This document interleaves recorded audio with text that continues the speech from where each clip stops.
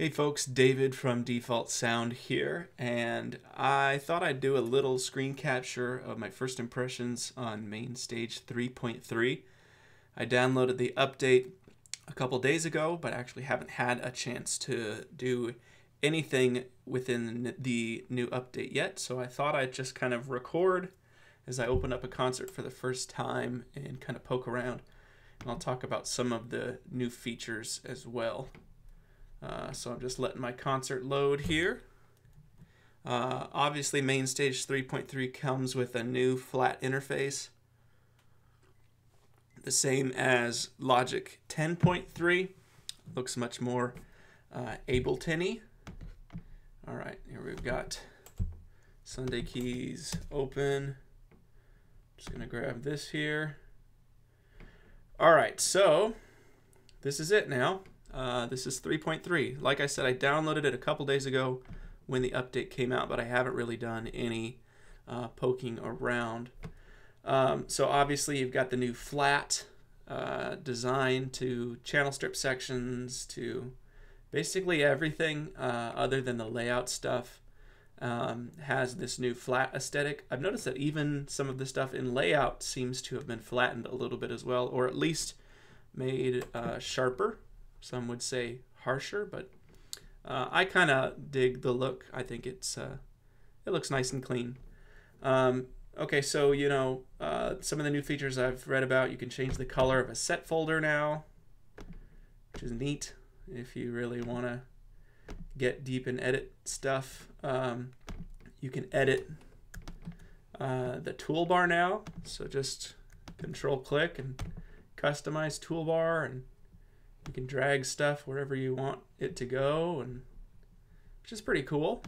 Being able to put things wherever you want, kind of neat. You've got a spacer. Nothing really new. It's just kind of giving you a little more control, and then you've got these toggle options to turn stuff on and off. And they've got this original version that you can just drag on. I guess you can show text as well if that helps you to remember what stuff does, which is kind of nice. I've heard that the CPU monitor in MainStage is actually pretty different compared to the 3.2 CPU monitor. There's no details specifically from Apple on what is different, but what seems to be kind of the forming consensus is that the CPU monitor seems to be looking at the sum of your all CPU usage instead of how it used to just give you a display of a single core's usage. So if you had a quad core, this percentage here or this here would show you the percentage of one of those cores that you were using, which was, you know, generally indicative of your overall consumption, but it wasn't as accurate as the actual CPU monitor within Apple system preferences. So now it seems like the CPU monitor is actually showing you the sum of your cores and a percentage of usage based on all of that. And I think that includes virtual cores as well. So that's probably an improvement.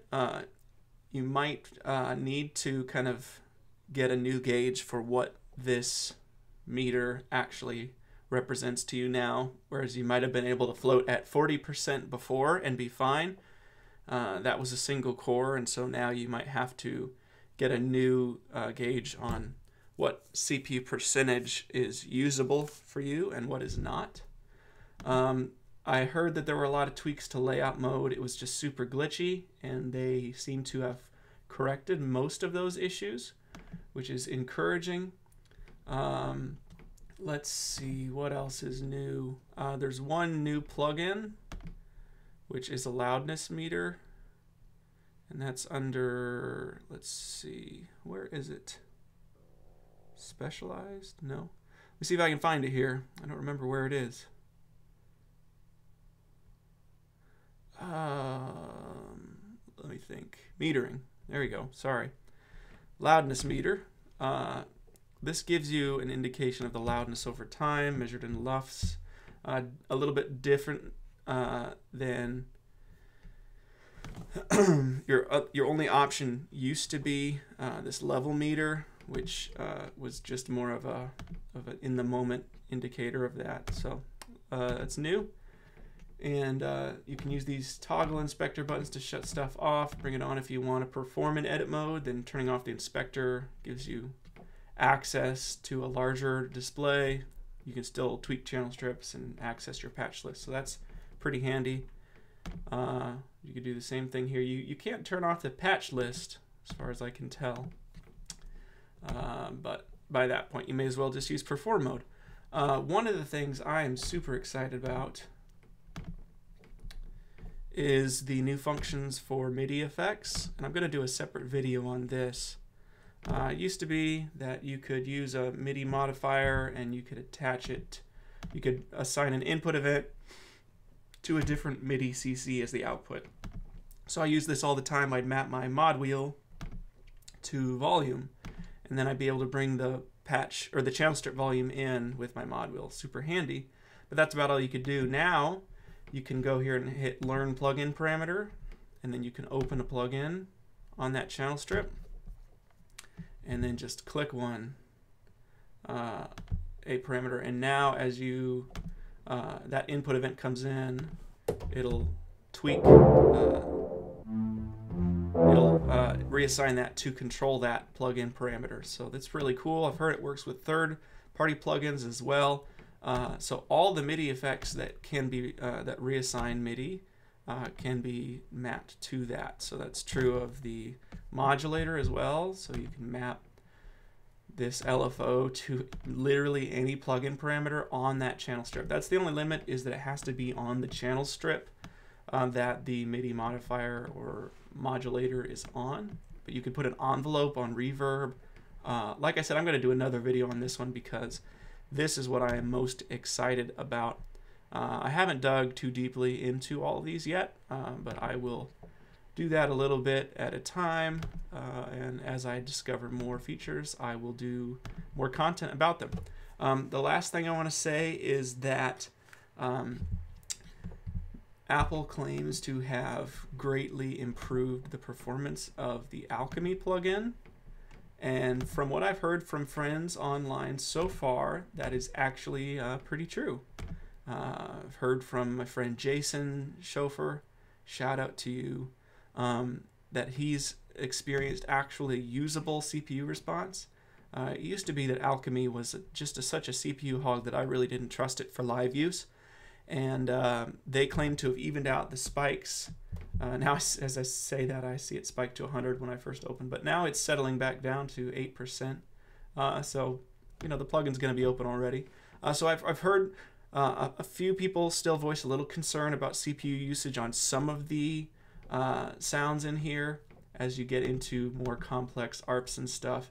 This is the most powerful plugin that MainStage comes with, so I'm not expecting it to run at 2%, but if it proves true that they've eliminated a lot of the issues with random spikes and with patch change spikes, first note spikes, or also ran into a lot of issues with polyphony. You'd play more than 4 or 5 notes at a time and you'd see big jumps.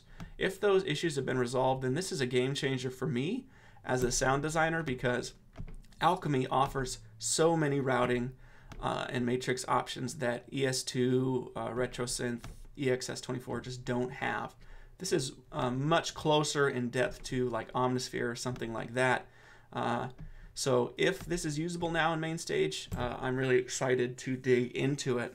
I've just never felt like it was worth the time before because of how unreliable it was. So I'm really looking forward to testing out to see if the rumors are true and that we can actually use Alchemy for live performance now. That would be really exciting because even the presets in Alchemy are much more suited for worship music and a lot of the sounds that we're using today than any of the other instruments in MainStage.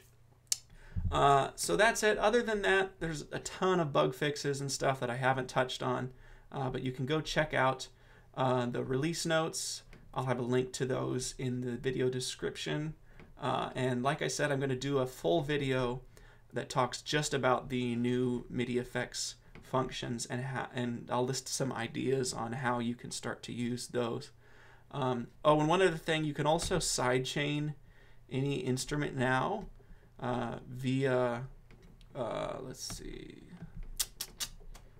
I'm going to open up something I'm more familiar with. I'm going to open up ES2. You can now sidechain instruments via another instrument, which is really cool.